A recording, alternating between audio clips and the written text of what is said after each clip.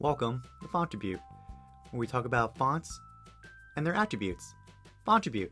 So this is Thomas Jockin from TypeThursday. Hope you all having a great, fantastic week. I'm off to Chicago after recording this session. I'm off to Chicago this weekend to do some meetings. I'm looking forward to it, and I wanted to roll through the next production of Fontribute for you guys. So I hope you all enjoy this. So this week I figured I'd challenge us with genre that I as a type designer I find it's very challenging, but is worth a discussion about, which is high contrast sans serif. So let's get started with that. So I brought in two examples I think are interesting directions of that idea. Just for those who don't know, a sans serif, again, when there's no terminals or no main serif strokes added on, and generally when you're taught sans serifs, they're usually low contrast. Well, there's a genre where the thick-thin relationships are treated as if they were a serif design. So high contrast of the thick-thin relationships, that's what I mean by a high contrast sans serif. There are unique problems that usually come up with designing a high contrast sans serif, and I'm always interested to see how other type designers approach that design problem from my perspective as well. I think there's a lot you can learn as well in how different approaches have different effects on how typefaces work and how they feel. So let's get started. I have here two examples, two relatively recent releases that are high contrast sans serifs. One is Vinter from Monokrom, and the other is Granville from Production Type. So I think, and also as a convenience, I put up the kind of penultimate, the most known example of a high contrast sans serif, which is Optima. Maybe you got yelled at in your Type 1 class not to use it, but I think it is useful since a lot of people listening or viewing this may have experience with that. So I put that up here as well as an example. That's for cross-referencing. So let's start some observations, what we can see. So the main note is, as we notice, that there's the relationship of the thick to the thin, right? That basically in all three examples, we see a generally much higher emphasis on the stems versus the crossbars in these H's. So that's what we mean by high contrast in this case. These are much thicker, the stems are much thicker than the crossbars. That's what we know. Now, what we can say is Vinter is much higher contrast in general. Meaning, notice the thickness of this crossbar relative to this stem, and then compare that to Granville, to that stem. This crossbar is heavier, right? Like basically compare this to this. See that relationship versus this? So we can say that Vinter has higher contrast. This one's higher. We can observe that. Also notice that I think this is why a lot of typography professors yell at their students for using Optima. Differentiation between the cupping, right? This cupping effect does not exist in either Granville or Vinter. We can also say, notice that Vinter's proportion is much narrower. Or notice the proportion of this H versus both Granville and Optima. Optima seems to be the most widest of the group, but Granville has a relatively wide proportion of its capital H. Meanwhile, Vinter has a much more narrower proportion overall. Okay, on to the C. So I use the C here to discuss a couple of things. One is, okay, how are the rounds being handled? Now, Vinter, notice how condensed its H was. Compare that to how insanely wide this C is. This thing is like basically a perfect circle. It's not a perfect circle. I can tell that it's wider than taller. Like it's an oval that's much like squatter. It's not a perfect circle. A perfect circle would probably be like, if I were just to guess it, something like this diameter on the outer curve. It's not a perfect circle, but it's certainly, I mean, it's just wideness is so much wider than Granville, for example. And even Optima too, if you compare that to that as well. Another note to see is, so again, we can see the contrast differences. Notice the difference in contrast of these thin points between the three examples. Granville chooses to basically make it relatively equal weight on top and bottom, while Optima and Vinter choose a different approach. They make a decision that, okay, this top stroke is going to be heavier than the bottom stroke. See how, notice how this is so much thicker? This top one is thicker than the thinner part. Optima not nearly as much. It's not as apparent, but it's there slightly, very slightly. So there's that difference in approaches of contrast, and also look at the terminals. So Granville chooses to kind of cut off the terminal. This is what I mean by like the challenges of a high contrast sans serif. Is once you have these kind of terminals that thin out, what do you do with them? How are you going to make it in a harmonious relationship that kind of the whole point of serifs are kind of to tuck in stuff and kind of make things look neat and orderly. That's how I always think of serifs as a type designer. So when you don't have that, it really is very demanding to how you're going to deal with these terminals. And the hardest way to handle is the Granville style, where you just like let things cut at a 90-degree angle like this, and you gotta rely on a very nice transition of curves to make this letter feel comfortable in the shape. The other method that Optima chooses and Vinter chooses as well is this kind of flaring. So Optima, this makes sense because you saw that flaring in its stems, so it follows a similar method of kind of flare out at the terminals of the C, top and bottom. Vinter as well, there's this flaring out, see how this flares out, and then this itsy bitsy flare on the bottom.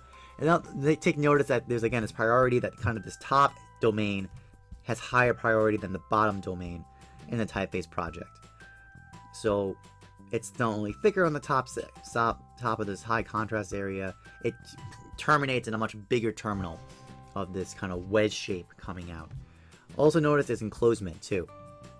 Optima chooses to be much more open in its treatment much more than Granville. Granville is going much more for an enclosing shape, and Vinter is something in between. It's more enclosing than Optima, but not as much as Granville. You can see that difference between the two of them. The three of them, actually, in this case. We can also again notice, I said before, the outer curve. Notice how this curve profile over here is handled. It's much more like a squatted oval. It's like being squished down, right? Imagine it's being squished down, and this oval is like this. Granville is much more, its profile, this outer curve and the inner curve related to it. It's not as squat, not as wide, right? That's a relation of its proportions that make the difference in those curves like that.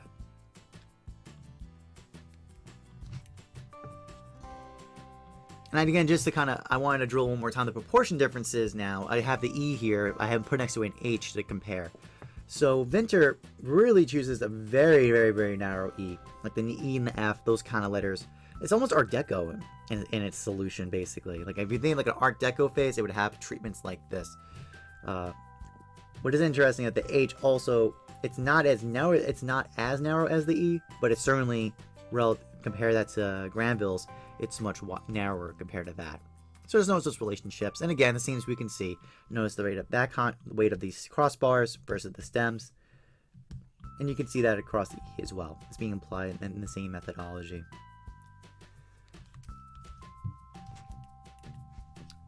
Now, the S is always a fun one, the lowercase s. I'll talk about this. So again, as we talk about how the terminal is being handled, again, it's always S is a very complicated shape by itself. And add on to this high contrast, like these terminals really matter. So that's actually why Granville's attempt to terminate to just a stroke like this, it's very challenging because you gotta make this balance and feel like it owns its space in a very comfortable way. And the degree of curve in that spine is probably a lot of the interplay. That's what you're dealing with as a type designer. What you're doing is you're using that spine curve. Like how much does the spine arch? Is it like a flat? Is it like more of a Z shape? Imagine it doesn't really curve that much, right? Or are you going like really crazy with it and kind of like really taking a long time for those curves to move around the space? I find that as a type designer, that's the main. You kind of use that as a counterweight to how your terminals are handled, so that the strokes feel comfortable and they feel stable. The S is very hard one of the hardest letters to draw for that reason. And if you had serif, you had more to play with the kind of counterbalance. That's what you're doing a lot when you're drawing with S's. So I just want to point out for Granville, it's always a big challenge when you choose not to have terminals. Because notice in Vinter or in Optima, in this case, they have these flared out serifs at the end. Not terminals, they're not even serifs, they're terminals that flare out. It helps basically create counterbalances within the main weight area of the spine of these S's. to help balance it out. One note to take is, I'm looking to know 3 of them. They're all relatively following the same method. The slopes are pretty similar overall. What is interesting to note is seeing how the weight is moved around within the spines. So Granville chooses to stay thicker longer. Notice if I put the, like kind of at this juncture, I just marked to see how does the weight transitioning. Vinter is staying thicker longer, and then it gets to kind of imagine 12 o'clock on a clock. Imagine this is 12 o'clock, right?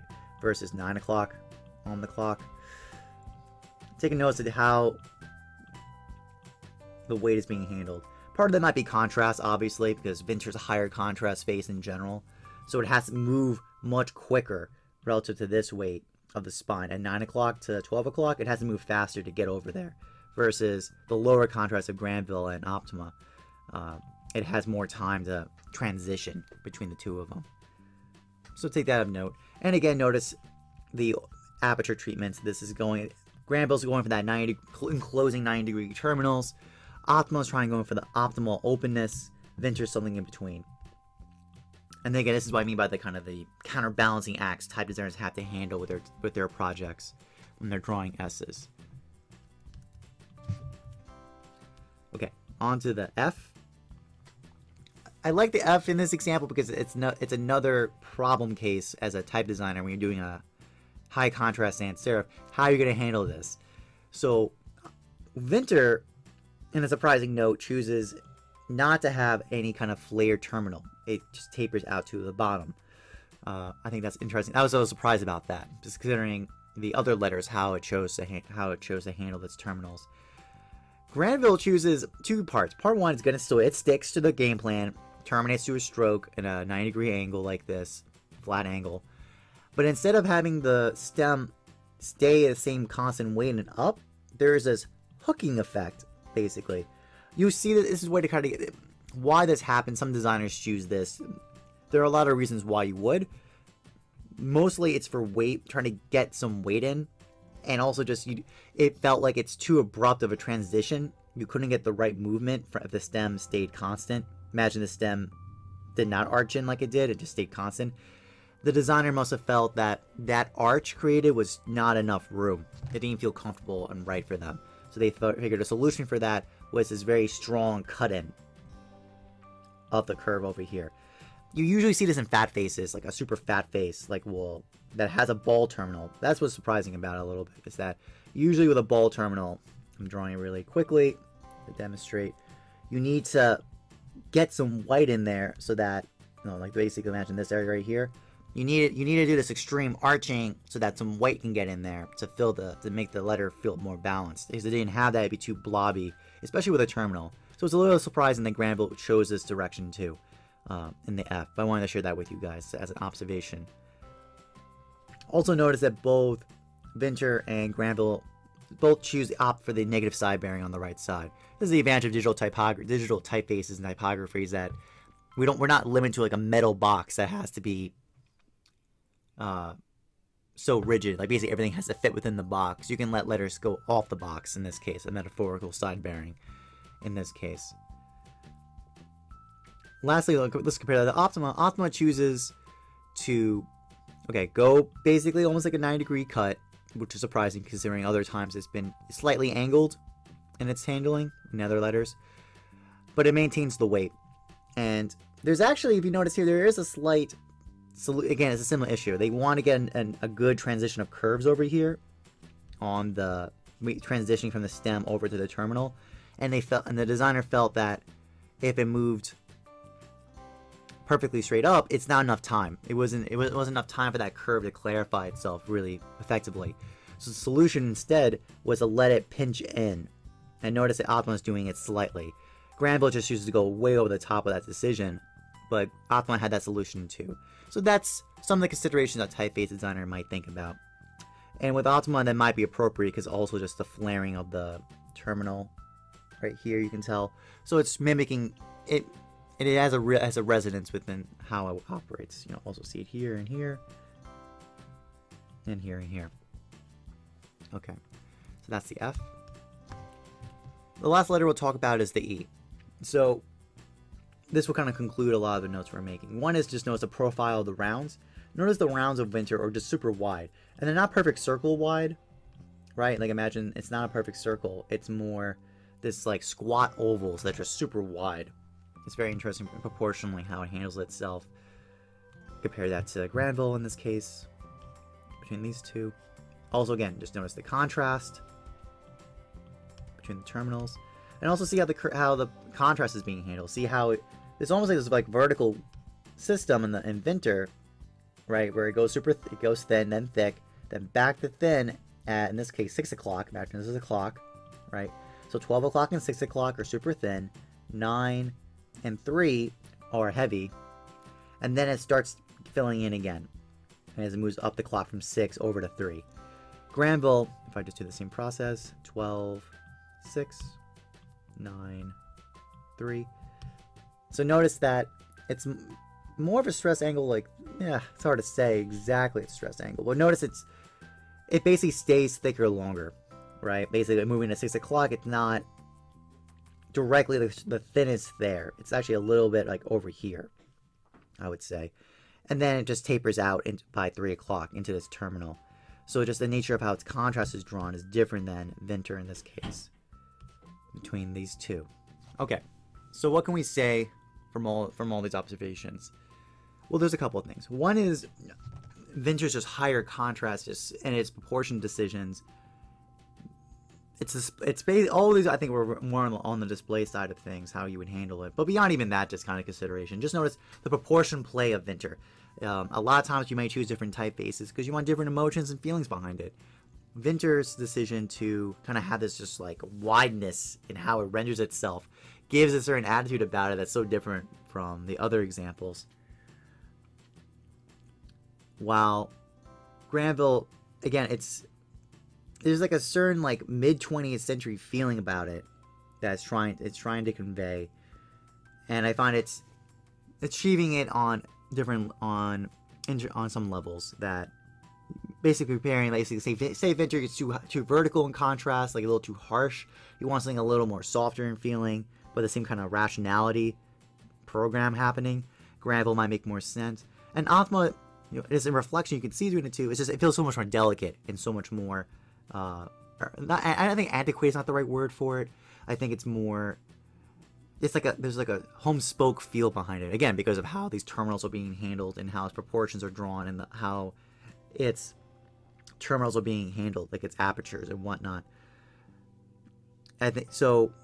In actuality, so I think it also might be an example of what other typeface you might be pairing with it. So Granville and Vinter might be very appropriate with sans serifs, for example, mainly because of their closer apertures and the nature of how their contrast is being handled. Well, Optima might seem like a very reasonable choice to work with a serif typeface, just because of how its proportions are drawn and these other attributes we've been discussing between them. This has been Fontribute. This is Thomas Jockin. I hope you all have a great, fantastic week.